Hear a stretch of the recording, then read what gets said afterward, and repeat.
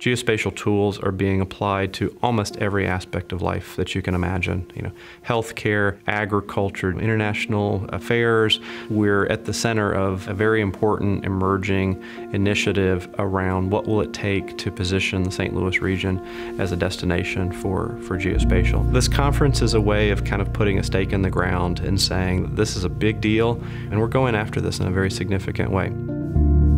Geospatial science and technology is a very interdisciplinary field. Public health to engineering, sociology to biology. Autonomy in vehicles and airplanes to mapping functions on our phones. Being able to trace source of diseases, relief efforts, all of it's becoming a lot more ubiquitous and available out there for people to make better decisions for everything.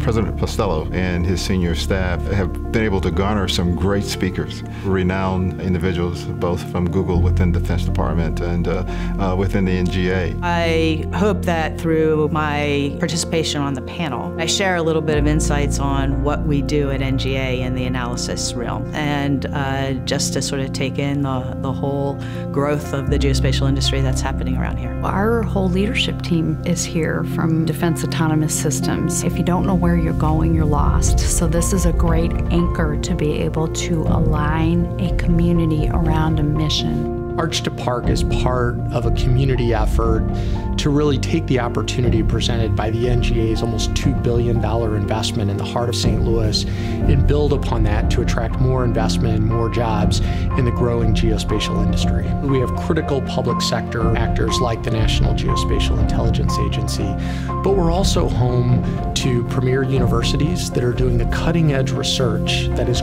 critical to stay competitive in this sector. NGA's had a long-standing relationship with St. Louis University. They approached us about the possibility of a much broader partnership. We're bringing faculty who have expertise on these issues and topics from across the whole university, using geospatial tools and technologies to look at things like understanding health disparities and poverty in the St. Louis region. We have faculty working on disease mapping, understanding food, water, and human security from regional to global scales.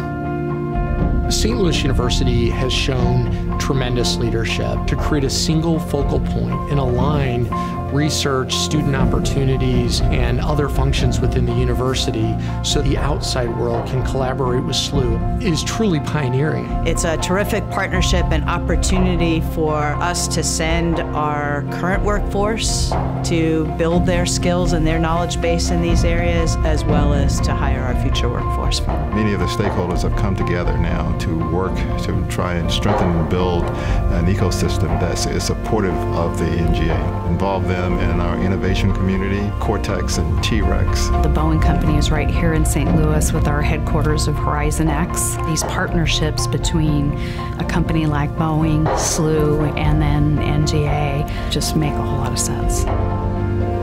Government can't do it alone. Academia can't do it alone, and industry can't do it alone. So a conference like this is about taking the best of the partnership and making more out of it. It's creating an energy that will help propel St. Louis forward. I think one of the speakers spoke this morning about St. Louis being the center of the universe.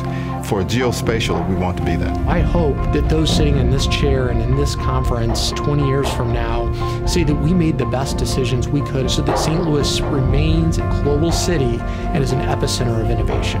A cluster of universities that are working together, industry, government leaders with the NGA at the center of it. This is a huge opportunity, not just for us, for St. Louis region. The conference like this, discussing the future of geospatial and future of St. Louis, that's huge for this region, for St. Louis University and research in geospatial science and technology.